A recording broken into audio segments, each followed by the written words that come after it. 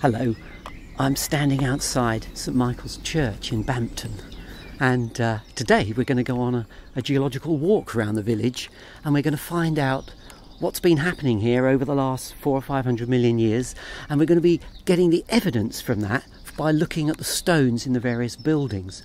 And the church is a fantastic place to start. 600 million years ago, Devon was near the South Pole. Yes, the South Pole. It was on the northern edge of a huge landmass called Gondwana, a supercontinent made up of what we now know as Africa, South America, Antarctica and Australia. But it had begun to break up, and Devon was part of a landmass called Avalonia, which splintered off from Gondwana and started to move northwards, driven by plate tectonic forces. Bampton's geological story starts about 200 million years into that journey, and Devon by now is into warmer tropical waters. So think of an environment a bit like the seas around Indonesia, but with very different marine ecosystem. And that's what we're going to see right now inside St Michael's Church. Now I'm walking up towards the east end of the church, just behind the altar, and there's a couple of steps here, and the uppermost step is a piece of 400 million year old Devon marble, possibly from Petit Tour. Now it started life as a slimy mud deposited on the floor of a warm sea. Rich it was in corals. Look, there's one here. You could see the septa where the coral polyps would have lived. Look at that. Oh, and just above it there's something called a stromatolite, which was a kind of sponge-like organism with an algal mat on its surface. These would have reacted to the light coming through the water, and that's how they survived. And when they died, the structure remains in the rock. Over the next 100 million years or so, there was a great collision of continents, one from the north, one from the south, and the ocean disappeared. And the compression from both sides was so great that it forced this Devon limestone down deep into the crust. It went something like 3 kilometres down, and those sorts of depths, the temperature is both high and also the pressures are enormous, and it's ripped this rock apart, so it's full of lines and cracks and fissures where subsequently groundwater was able to penetrate under great pressure and leave behind deposits of calcium carbonate. Now in the 17th and 18th century, Devon marble became very, very, very fashionable. There were 20 or so different types to choose from, but here in St Michael's Church, the people of the parish have clubbed together to afford this beautiful piece of marble to put in the very special part of the church. If you come to Bampton and you take a look at these walls, you'll see that they're made up of more than one type of rock. Now, the majority of the rocks here are hard sandstones, very fine-grained sandstone, kind of like the size of particle you would see, say, in caster sugar. Now, the sand that makes up this rock was carried here by huge rivers, draining a landmass to the north. There was a huge delta between South Wales and northern Britain, and if you go to the Pennines today you can actually look at rocks like the Millstone Grit, and these sediments were laid down in this delta. And the whole region was astride the equator, so the climate above this ocean was really quite warm and humid. But there's also limestone. Now, Bampton is famous for its limestone because it was valuable to burn as lime, which was spread on the fields to improve fertility. If you look round Bampton, there are several former lime kilns. You can see them as you wander about.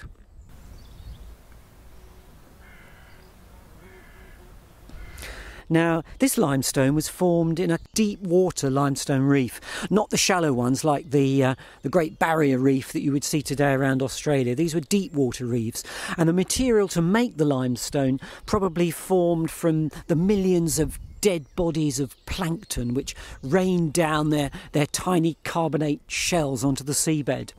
In fact, all of these rocks that you can see in Bampton Church, they're all laid down in deep water. Now, one of the really interesting things to find here are evidence of sponges that lived on the seabed. So deep water sponges, and the way to find them is to look for very hard black layers of stone between the limestone layers. So let's see if we can find one. Well, as you can imagine, yes, there is. In fact, there's quite a lot in the wall here. In fact, I've got my hand lens, so if I get up really, really close, I can see that it's almost, well, it's actually made of silica. Sponges had a body with a kind of silica scaffolding, should we call it, which allowed seawater to flow through it. So imagine you had a body where seawater could flow right the way through from one side to the other. It was a multicellular organism, and I suppose a bit like a coral reef, but with a body of silica rather than calcium carbonate. And this is how sponges obtain food and oxygen to survive. So not a very exciting life at the bottom of the sea. And anyway, once they died, their silica bodies were changed into these black blobs that you can see in the stone. The problem with the Bampton stone is that it generally doesn't cut terribly well. You have to work with the piece you've got. If you try to cut it, it will split, and probably in a direction that you don't want. But these stones on the corner are very interesting because they can be cut in any direction. They're called a freestone. That's what a freestone is. Now, if you get up close, in fact you don't really need to get that close to be fair, you'll see that they're absolutely crammed full of bubbles. And some of the bubbles, particularly around the vestry door, have got material inside them. Now, what you're looking at here is a volcanic rock. Yes, a volcanic rock. So Devon had some volcanoes somewhere between 3 and 360 million years ago in this Carboniferous period. There were volcanoes. The area we now know as Devon was approximately on the equator, slowly moving north, as I say. And there was a landmass to the north and a large landmass to the south. And these land masses were slowly crunching together to form a supercontinent. Between the two continents there was a sea, and that's where Devon was. But later on it became land, and there would be a range of mountains as high as the Rockies here, and into those mountains were intruded granites. Also in the churchyard we have some Dartmoor granite, and therefore if you had a bit more money you'd be able to afford a granite tombstone. So let's see if we can find one. And yes, here we are. Here's some granite. Now this is a gravestone for Reginald Hubert Edwards, and there are 3 stones here, and Claire Davis, his granddaughter, was also buried here, and that's the freshest stone. And if you get down on your knees and have a close look at the surface, you'll see there are 3 types of mineral in the granite. The black mineral is biotite mica, the white mineral is feldspar, and the see-through mineral is quartz. And if you have quartz and feldspar in a rock in certain proportions, then it's a granite.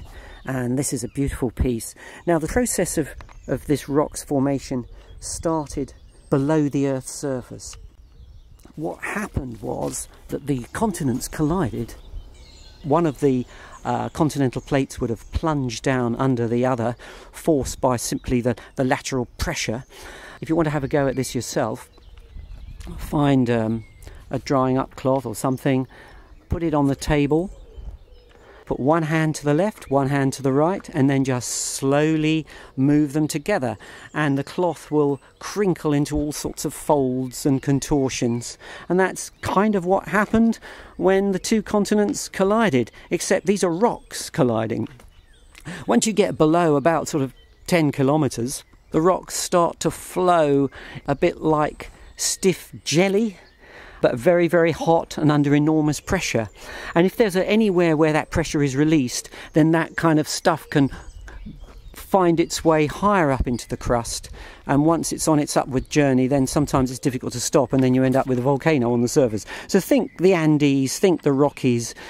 And so this is what happened down here in Devon and Cornwall and northern France over a period of about 100 million years. And the Dartmoor granite is a surface expression of that, because of course most of the mountains now have disappeared, they've been eroded away. But there's a record of that story right here in Bampton churchyard. Now we're going to leave St Michael's churchyard and make our way down into the town, just walking northwards down into Newton Square, and we're going to look for some more of the story of Bampton's long distant past. Now I'm standing outside Corner Cottage, that's number 9 Newton Square, and I'm looking at the wall between 2 light green doors, and there are some beautiful examples of the chert. If I get up close, almost sponge-like in their shape as well. They're black, that's the key thing to look for. Right, well here we are, just moved down a little bit further down Newton Square. I'm looking at 2 absolutely beautiful stone pillars either side of this door. They're made of granite, the same granite that we saw in the churchyard. But the thing to notice here is that it's punctuated by these very large white crystals of feldspar. And these crystals formed very early on in the crystal mush when the granite magma was much deeper down, and they formed very, very, very slowly. So after these crystals formed, then the magma was injected much higher up in the crust, where it's a little bit cooler, and the crystals are smaller because they cooled more quickly. And then finally the rock would have been solidified, probably no more than, 10 kilometres below the surface. And of course it's now been exposed in Dartmoor by erosion, and you can go and quarry it. And of course it's been picked out, this beautiful granite, for a lot of purposes. You see it everywhere. But here in Bampton, it's making up these very expensive looking stone pillars. So this was quite a wealthy person, I think, who built this house. Well, I've now moved further down into Brook Street, and I'm standing outside number 29, Penny House.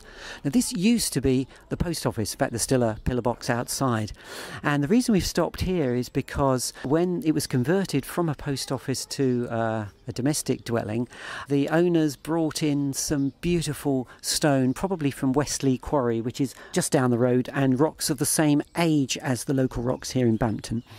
But they're all fresh, so these are all, if you like, straight out of the quarry, so you can get to see a lot of detail. One of the things you'll be able to pick out is this beautiful blue limestone and the way it fractures. Quite a few of the stones here are veined.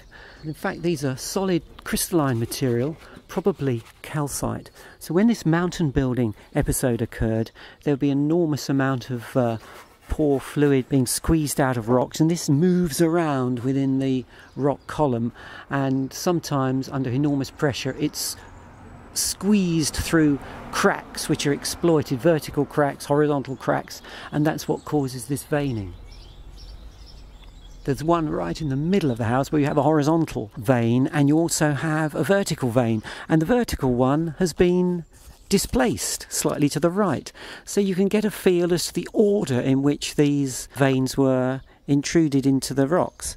This is the kind of work that geologists do, trying to piece together the story, kind of rock detective work. Now if you go further down Brook Street, I'm standing outside Cost Cutters, and at knee level just to the left of the front door is a beautiful piece of stone, and at the bottom of it you can see it's all layered. You can see 1, 2, 3, 4, 5, maybe 10 layers of limestone with some sandstone in between, and the ones at the bottom are all contorted, and this piece of rock tells quite an interesting piece of the story for us, and the different layers, if you look at them, you'll see some of them are limestone, some of them are sandstone, some of them are limestone, some of them sandstone. There's a kind of alternation. Now with all this mountain building going on, it's no surprise that there were earthquakes all the time, and these earthquakes would occasionally disturb sediments piled up on the delta faces of rivers to the north, and it would disturb these sediments enough to cause a submarine landslide, and then material would tumble down the continental slope, billowing and churning as it went, and grinding out shapes in the seabed underneath, grooves, and you can find those grooves in the rock, and then slowly settling out in slower time once the landslide was over. And what you're seeing in some of the rocks in the walls here in Bampton is that story played out many times. So you could see the normal sedimentation, which would be clay, particles just settling out of the seawater, and maybe plankton, their bodies made of calcium or silica, raining down on the seabed in slower time, forming a kind of gloop. Then periodically that peace and quiet will be disturbed by material coming from a submarine landslide.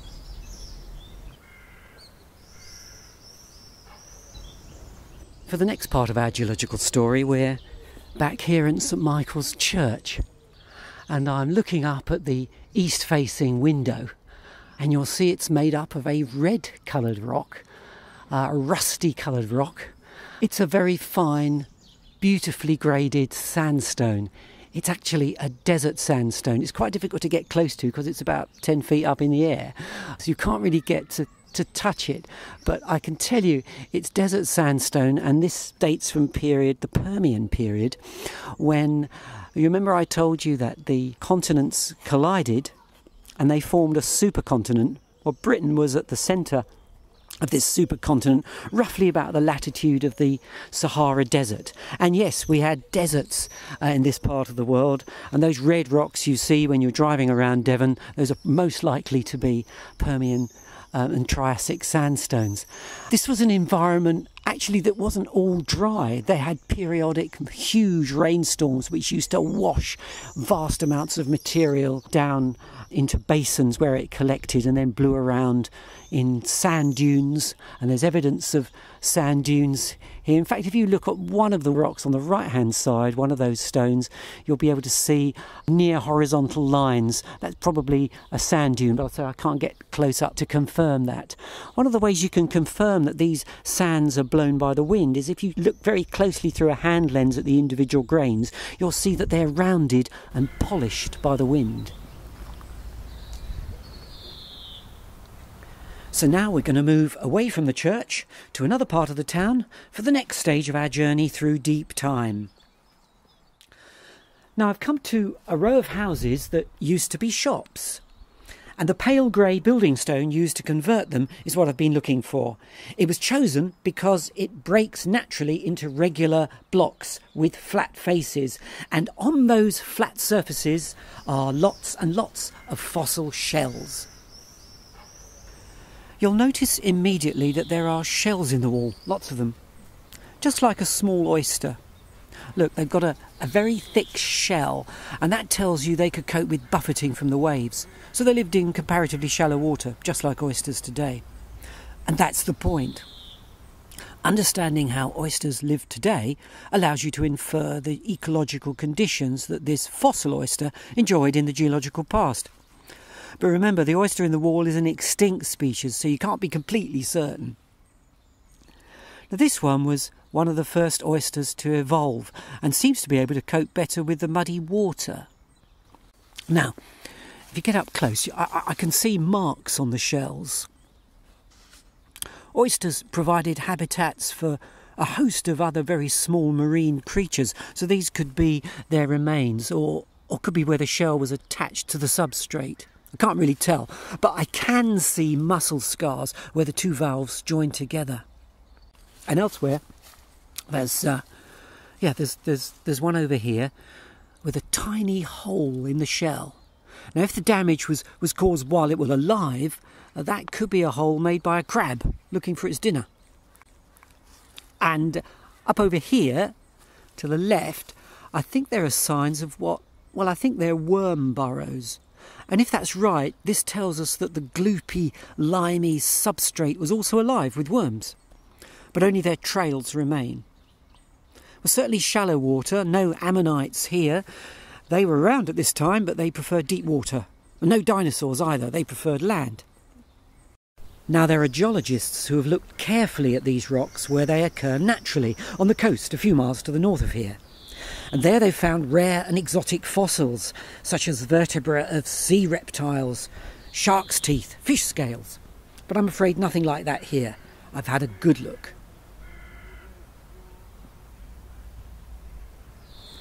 So this was a period of time when the mountains created before had been largely eroded away, and global sea level was relatively high, and Devon was drowning in this shallow, warm tropical sea. The Tethys Ocean, as it was called. It ran east-west, and it was full of life, which you can see for yourself in the walls of the buildings here in Bampton. And this is where we finish our journey through deep time. In the last 400 million years, Devon has been under the sea, exposed to volcanoes, scorched by the desert sun, hit by submarine landslides, squidged by mountains and intruded by hot granite magma. So the next time you're passing through Devon, why not drop into Bampton and experience the story for yourself?